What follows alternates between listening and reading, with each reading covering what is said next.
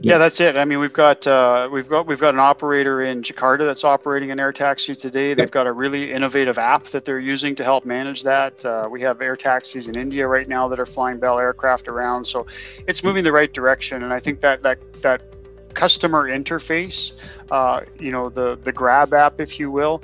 Yep. I think the development of that so that it's working seamlessly, that's going to help. Again, just like we talked about the infrastructure in emerging in developing countries and in different emerging markets, just like we talked about those economies of scale there, it's the same thing with urban air taxi.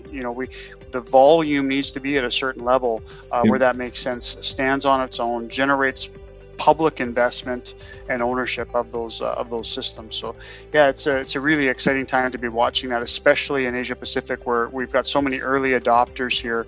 I really think that we're going to be leading the way with this market in this region.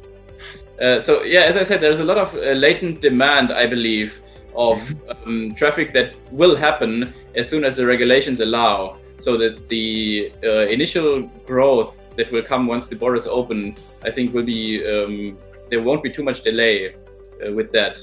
But then once the commercial traffic also picks up again, which might be a couple of months later, we will again be faced with that old problem of commercial traffic pushing out business aviation traffic. Being second fiddle, you're number two on the list.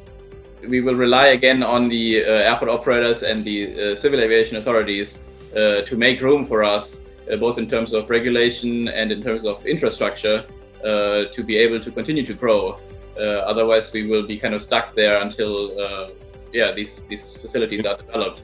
It'll start to get better because people need to move forward, and then business must be keeping running. So and the infrastructures itself, I think, because I know that several projects are on hold, but I think by next year, at least by second quarter, it will start to run again.